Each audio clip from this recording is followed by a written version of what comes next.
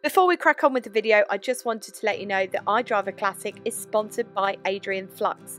I've also got all my cars insured with them, and I also have Flux Rescue, because guess what? All my cars do break down, even if I pretend they don't.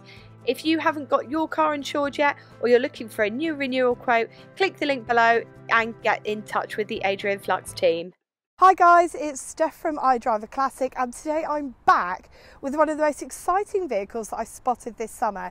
It's the fastest Dodge van in the West, or certainly West Yorkshire. It's Paul's Dodge Space Van from 1981. As you can see, it's been quite heavily modified, but it's also got a really interesting story.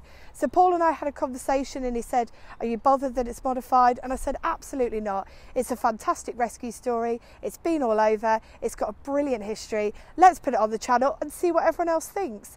It can do 0 to 60 in an insanely short amount of time, and we're going to get to take it out today. Probably going to have to voice over that driving section because it's super loud, it's super warm, because wait till you see where the engine is. And yeah, let's go and have a look. Now, usually on these walkarounds, we talk about the history of the vehicle, but today's a little bit different because I'm going to tell you about this van in particular and the, quite frankly, bonkers list of changes made by Paul to create the van of his dreams. Now, first off, a lot of people are going to see this van and immediately be horrified. Oh, it's been ruined. Oh, God. Well, look, I know it's not being preserved as a standard van, but the van didn't arrive with Paul as a concours example. And in fact, it has actually had quite a hard life. So it started life as a gas-bored van until 1992, and then spent 19 years being used as a shed. It was then taken on by a man called Alan, who was a guitarist and touring with Gloria Gaynor. Now, he didn't need the van anymore, and so he sold it on to Paul.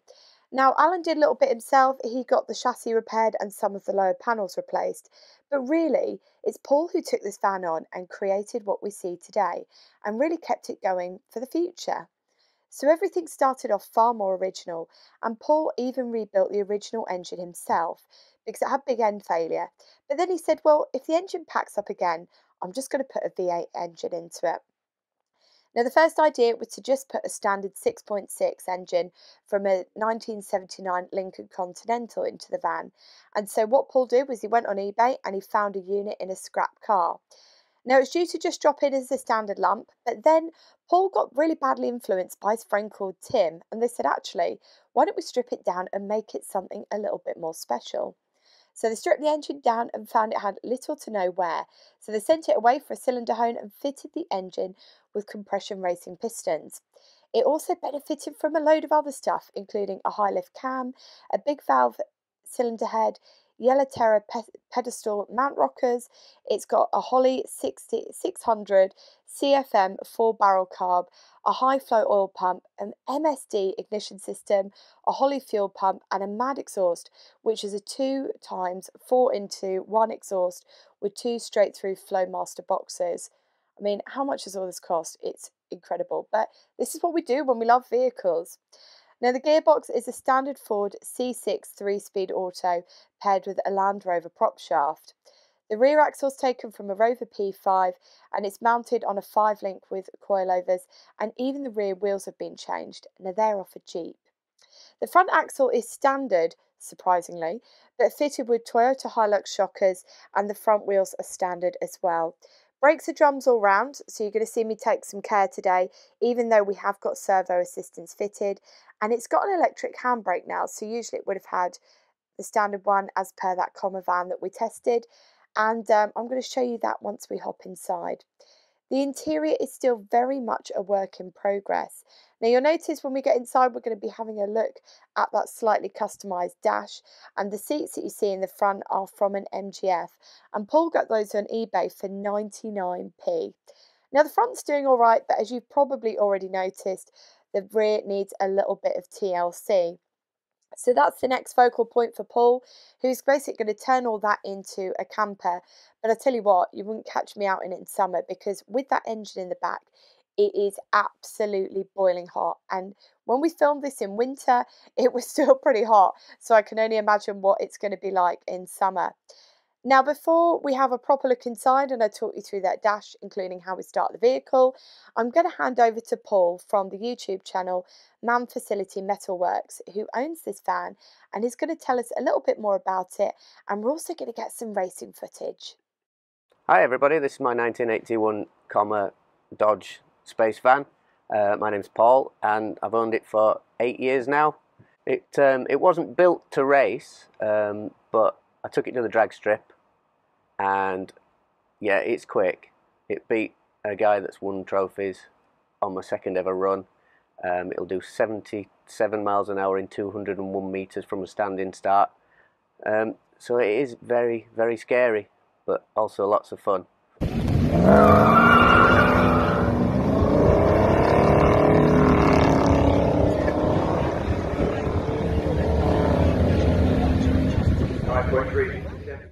Now, it's a funny one because occasionally people say to me, do you mind putting modified stuff on iDrive Classic? And if I'm honest, it's the bonkers stuff that I enjoy the most.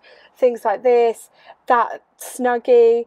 What was that little red thing that I tested that was haunted? Anyway, these are my favourite sorts of tests because you always have really, really lots and lots of fun. And coming inside here today, if you remember that test I did on the Comma van way back when I started iDrive Classic, I did point out that it was very basic.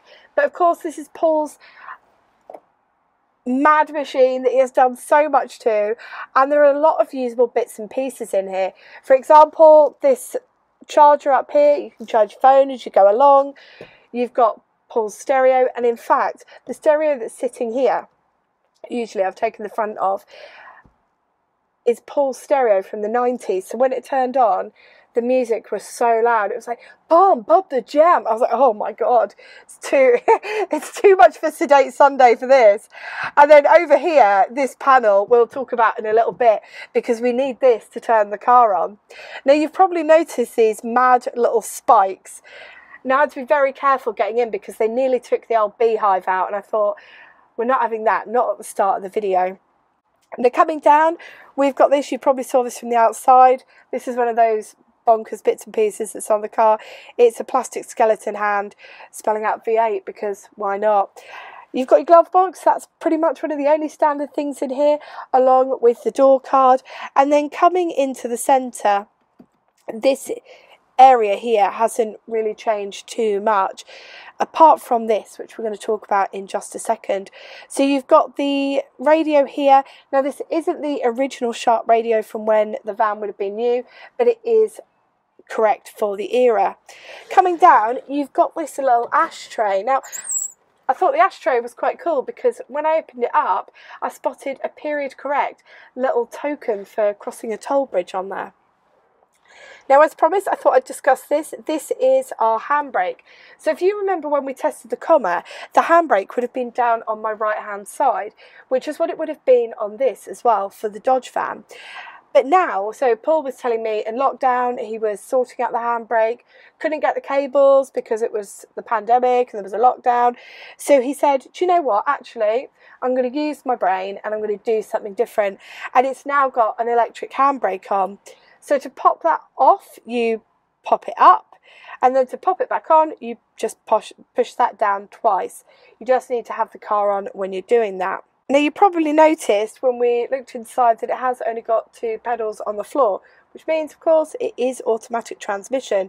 It's a 3-speed auto, and this has been made apparently out of a walking stick and what looks to be a compass. There is no lack of imagination in this van. That's one thing I can give it. Now, coming down here, you've got the radiator, and I just want to add as well that even though it's quite cold today, it's absolutely roasting in here.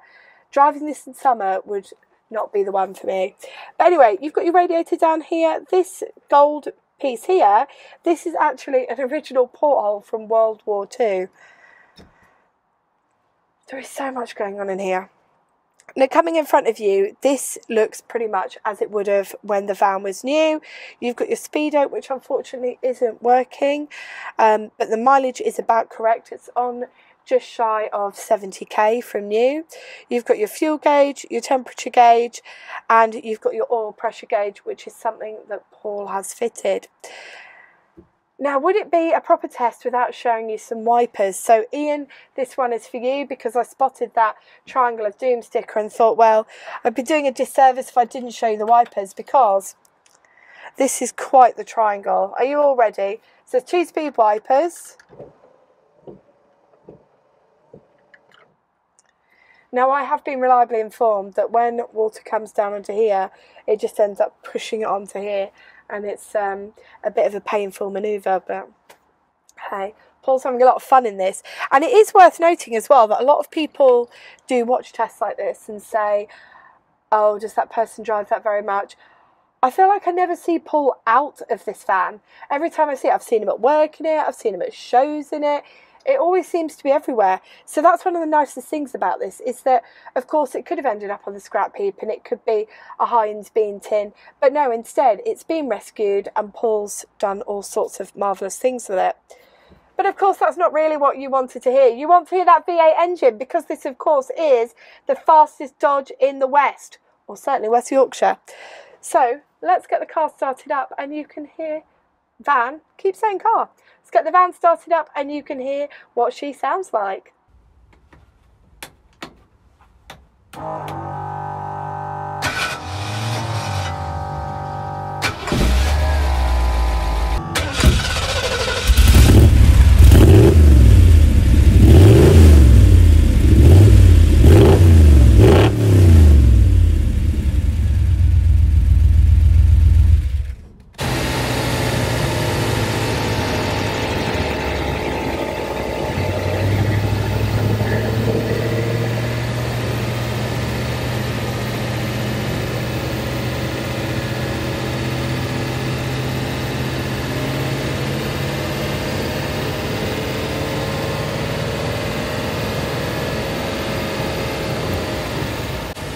Now, what I wanted to do there was go quiet for a bit so that you could hear and experience what it was like for me as a driver the first time I got into it.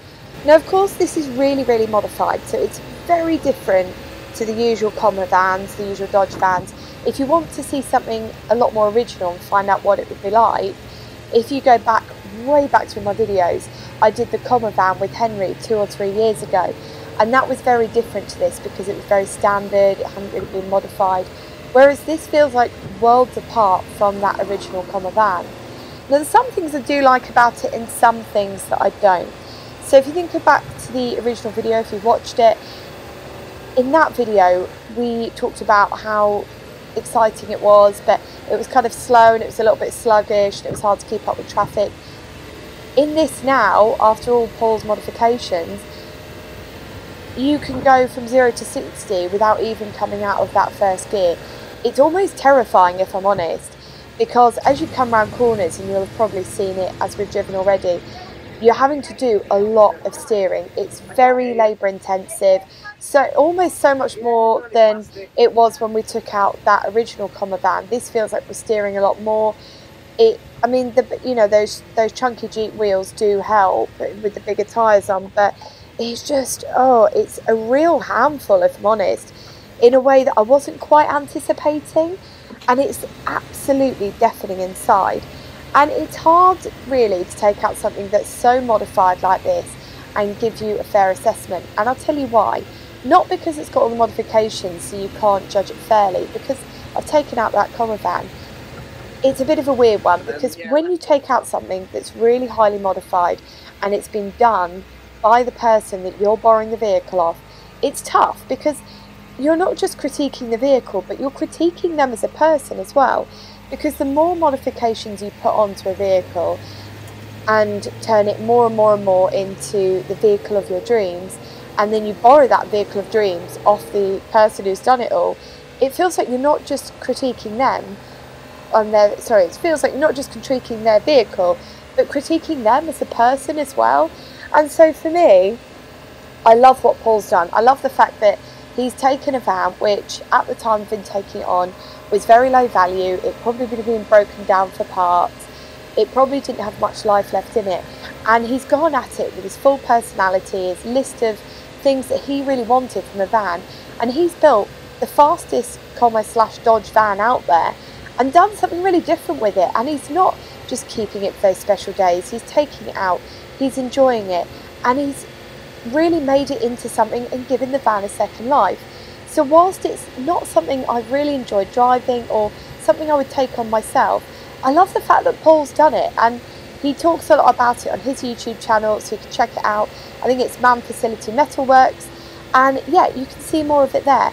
But for me, I'm going to hand back the keys and say thank you, Paul. But until next Sunday from me, take care and drive safely.